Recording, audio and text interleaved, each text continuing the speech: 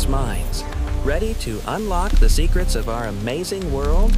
Let's get started. Have you ever looked into the water and wondered, how do fish breathe down there? Meet Gilly.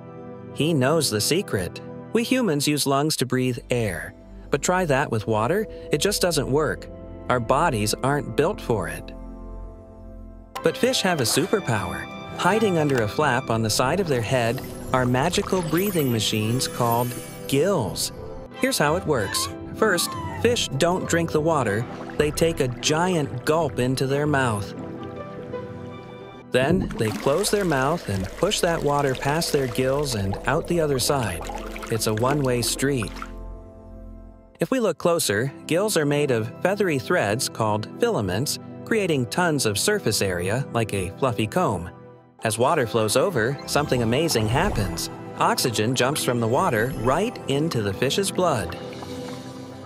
At the exact same time, yucky waste gas called carbon dioxide jumps out of the blood and is washed away. That fresh oxygen then hitches a ride in the bloodstream, traveling all around the fish's body. This oxygen is the fuel. It gives Gilly the energy he needs to swim, play, and explore his beautiful home. Other fish, like sharks, do it a bit differently. Instead of one cover, they have 5 to 7 cool-looking gill slits. And some fish are rule breakers. The Betta fish can even gulp air from the surface using a special labyrinth organ. Because fish breathe water, they need a clean home. Pollution can make it very hard for their gills to work. So remember the secret.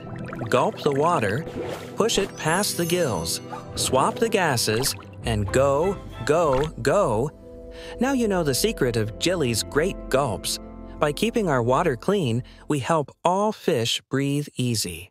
If you like this video, like, share, and subscribe to Tender Intellects for more such fun videos.